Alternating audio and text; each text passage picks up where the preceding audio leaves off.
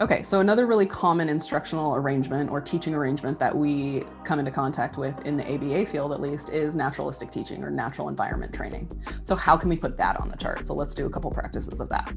So new scenario, we basically have come into our center and we're doing some tacting program with our learner, and we're going to be embedding that in play. The amount of time is going to vary across the day depending on what you're doing, right? So you may choose an activity to play with your learner, and tacting is not an appropriate program to be working on for that whole time or whatever. So this might vary a little bit more. So like we saw in the discrete trial charting, that is something that we watch that record floor move up and down, but that's okay because the chart accounts for it. So Amy, we're going to chart some tacting, and our learners are playing with some toys, and we're playing for 22 minutes. And they had 17 correct tacks and 3 errors during that time. So again, you can guesstimate, or you can use all kinds of fun tools like the celeration finder can help you find this record floor. But I'm old school and I just put it in my calculator. 1 divided by the number of minutes. So I did 1 divided by 22 and I got this 0.045. So I'm just gonna find this over here. And that's gonna be my record floor, 0.045 right there. And then if you wanna kind of double check your work here, see how it's right by the 20 minutes. That's how I know I am close in charting in the right spot. So then I'm going to multiply that by, you said 17, right? Mm-hmm.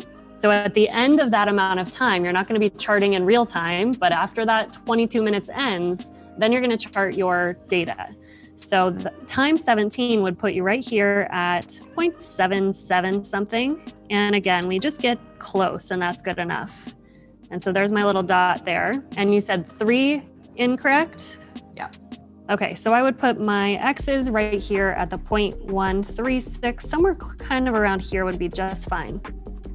Awesome. And there's my data for that amount of time right there. Cool. So then the next day we come in and we're working on that same tacting skill, but our learner loses interest and we have to move on to something after 7 minutes. So in that 7 minutes, we didn't get our 20 trials done. We only got 7 trials done, and they got them all correct. Okay, so now we're looking at 7 minutes. 1 divided by 7 puts us right here at 0.14. You see that huge difference in our amount of time. Right there. There's our counting time bar, or our record floor. So you see that we had a way less time that day. So that's really obvious just looking at the chart. Then we'll multiply that by, you said 7 and they were all correct? Yeah. Beautiful. So if you do 7 minutes and you get 7 responses, then without doing the math, you know that that's 1 correct response per minute. So that's an easy one to just chart at the 1 per minute. And 0 incorrects means that we're going to take our X and put it below the counting time floor, right around here, and that's fine. The cool thing about that is that not only do we see that, that huge change in the record floor, but we can also see that in a shorter amount of time, our data look better. So what does that tell us in terms of analysis for our learner? I think that's a really important point, that you couldn't see that difference unless you're using the standard celeration chart. I'm Amy. And I'm Liz.